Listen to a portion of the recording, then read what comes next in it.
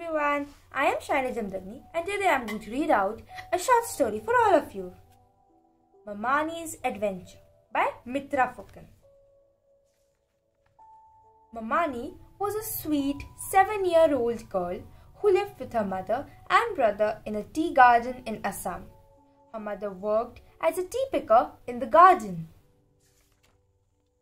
Moina, Mamani's brother, at 10 years was the man of the family, for their father had died when they were tiny. Moina and Mamani went to the tea garden school. Mamani finished school early and always scampered home to help her mother. Sometimes her mother would be at work. Mamani would skip along to watch her mother and her friends plucking tea leaves. At times, her mother would let her pluck them as well. This made Mamani feel important. She would wonder where her leaves would go. Perhaps to the breakfast cup of a lady in the city, or perhaps even to a house of a little girl like herself in a faraway place. Mamani's house was situated a little away from the houses of the other workers. It was near a lovely little laughing brook that danced and sang merrily. Occasionally, the children went fishing in it, and then they would have fish for dinner. Moina had planted some sugarcane near their house. When the sugarcane is ripe, he told Mamani, we will sell it at the Friday bazaar. With the money we earn, we can buy sweets for the Bihu festival. So every morning before leaving for school, both children carefully tended the patch of sugarcane. They dug up the land, uprooted the weeds, and watered the plants. Soon, the sugarcane grew strong and sturdy. That is a lovely patch of sugarcane, said their Uncle Deepu when he came to visit them. Be careful of Ganesh, though. He has a real liking for sugarcane. All the tea garden workers were terrified of Ganesh. The garden was surrounded on all sides by thick forests where many wild animals lived. There were tigers, deer, and rhinoceros, and there were herds of elephant. The workers called them Ganesh after the elephant-headed god.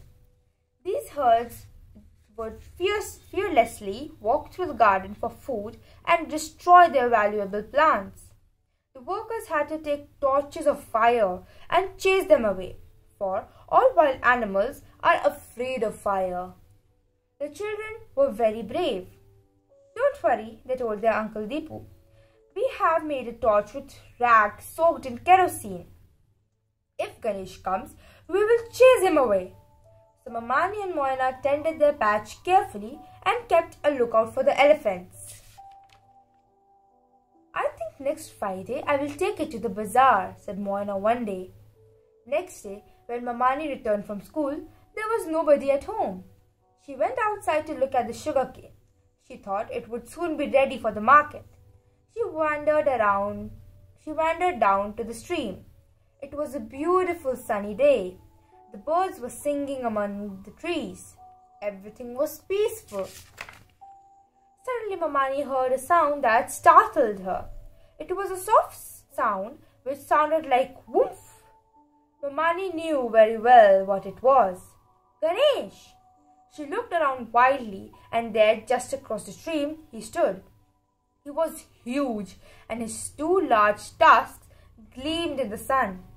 His trunk was swinging gently to and fro, and he was staring at the clump of sugarcane. The torch! Mamani remembered the torch that they had made for such an occasion. She found it in a corner, ready to be lit. But where were the matches? Mother always kept them in the kitchen, near the stove, but they were not there now. Mamani saw from the window that Ganesh was getting nearer. She went outside and stared at him. She was not afraid, only terribly worried.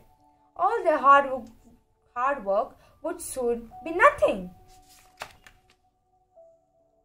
Then Mamani had an idea. Perhaps, she thought, I can make him listen to me if I sing. Uncle Deepu says that Ganesh understands everything. So, clapping her hands to keep time, Mamani sang to the tune of a Bihu song, which she knew. "O Grandfather Ganesh, you are the king of the forest. We all bow to you. O Grandfather Ganesh, the forest is large and wide. O Grandfather Ganesh, go back where you came from. O Grandfather Ganesh, our hut is tiny and small, and the sugarcane that you see is to feed our family. O Grandfather Ganesh." Ganesh twitched his ears. He halted in the middle of the stream. He raised his trunk and sniffed the air. Then, as Mamani continued to sing, he turned and went back slowly. Once or twice he looked around longingly at the sugarcane, but Mamani sang on without a pause, clapping her hands to keep time. And finally, with one last look, Ganesh disappeared into the forest. "Mamani!" she heard a cry, and her mother came rushing to hug her. She had seen the elephant disappearing into the forest. "My brave little girl! Now I have a son and a daughter to support me. You're equally good. I am lucky." When Mona came home, he too was very happy and proud of Mamani. Soon the whole village came to know of the incident. Next day, both children cut the sugarcane. Mamani took a large piece and left it at the edge of the forest. "For Ganesh," she explained. And that evening, as Moina and Mamani were helping their mother in the kitchen, they heard a deep bellow from the forest. "It is Ganesh," said the children. "He's saying thank you for the sugarcane." The end. So in this story, we can see how brave and courageous Mamani was. She bravely and fearlessly tackled the situation of the elephant with the presence of her mind. And also we can see Mamani fearlessly tackled the situation of the elephant and protected her crops from the Ganesh so that he wouldn't eat it.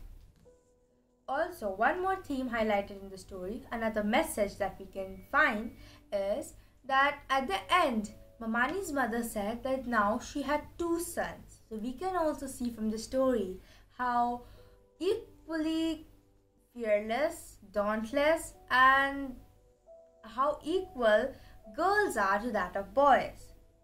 Mostly in the earlier times also, it's seen that girls were not given much privilege as that of boys, and still in some rural areas it's still persistent.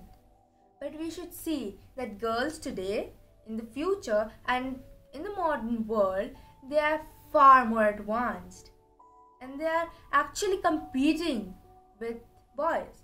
And there are many examples. We have many fearless heroes, fearless women fighters who have taken a prominent seat in our histories, and they have shaped today's future. So we shouldn't take girls less than boys. Hope you enjoyed the story and learned a lesson. I'll be coming back with another story very soon. Thank you.